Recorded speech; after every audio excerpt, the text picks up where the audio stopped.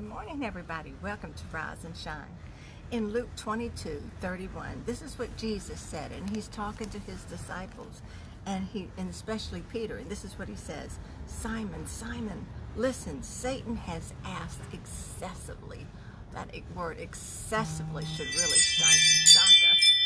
Excessively, that all of you be given up to him out of the power of my keeping, that he might sift all of you like grain. You see, the devil wants to take and shake us. He wants to take us and shake us, and whatever comes out, he doesn't want much to be left over. He just wants to shake us, turn us upside down, turn your world upside down, put your emotions upside down, put pain on you. This is what the devil wants to do every day that we wake up. Every day. But you know, when Satan starts to siphon, I want to make sure what comes out of me is the smell of Jesus. I want to make sure that what comes out of me is the smell, and what's left over is my faith that rises above what the devil could do to me.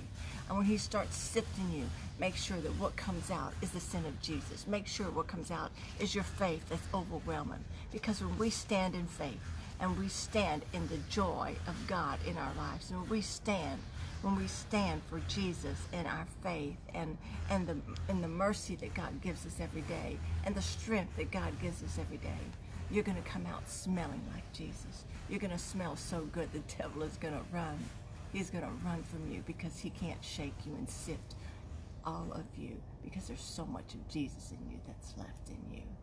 So much that overwhelms the devil. You see, Jesus in the next verse in 32 says,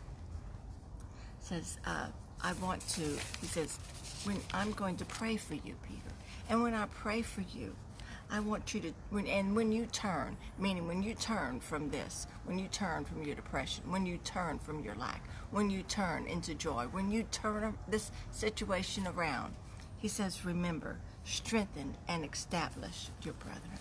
So you see, whatever happens to you, and you go through this trial where he's shaking your whole world, remember, when you get out of it and you're stronger than ever, you turn around and you strengthen some of the people you know that have been going through the same thing.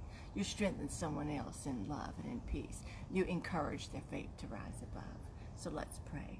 Oh, Heavenly Father, when Satan sifts me, I know you give me so much strength. You give me the power to rule over Satan, that all I have to do is rebuke him in your holy name, that you put more on me with your anointing, with your peace and your joy and your strength than the devil could ever take away. I thank you, sweet Jesus, that you are a mighty God and you live in me, and your power is he who is in me is greater than he who is in the world. So when he starts sifting you, make sure you're smelling real good. You're smelling like Jesus. Amen and amen. I'll see you tomorrow.